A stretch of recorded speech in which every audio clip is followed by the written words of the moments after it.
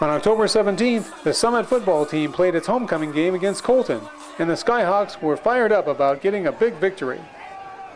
Led by the passing of Keyshawn Flemings, the Skyhawks surged to a 28-0 lead in the first half, and then they expanded their advantage in the second half thanks to this 48-yard touchdown pass to Wayne Jackson, who dashed past two defenders to the end zone. The Skyhawks also were effective on defense, as could be seen by this diving interception by Damian Holloway, who timed his move just right in front of the receiver. Colton's only touchdown of the night came on a fumble recovery, and so the Summit defensive unit did not allow any points. Probably the best part about the whole night is that we started well. We kind of got up early. Our defense played well. Our defense didn't give up a touchdown tonight. Overall, I'm pretty happy with the way we played tonight.